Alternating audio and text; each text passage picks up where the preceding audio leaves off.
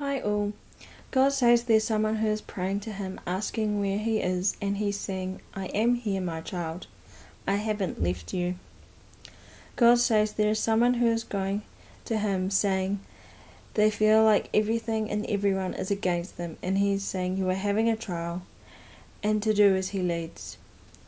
God says someone is praying for a computer for ministry work, and he says you will get one soon, in his timing. There's someone who has just lost a family member, and they're asking God how they will get through Christmas. And God wants to remind you that he is with you. John 16:27. No, the Father himself loves you, because you have loved him, and have believed that I came from God.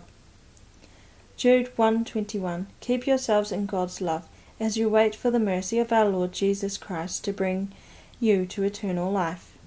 Psalm 36:7. How priceless is your unfailing love, O God! People take refuge in the shadow of your wings. 1 John 3:1.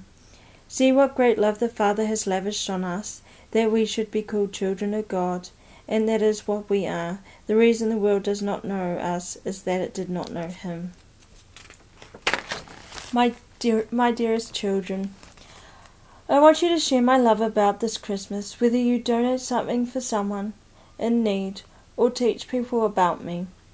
I also want you to be kind to your own families and friends, because I love you and I want my love to shine out of you to others. With all my love, Daddy God, peace be with you. Thank you, God, for placing this video in front of those who need to see it. If you feel led to sow into this ministry, click the link in the description box below. I am taking orders for personal prophetic words. Email me at desertroad6655@gmail.com.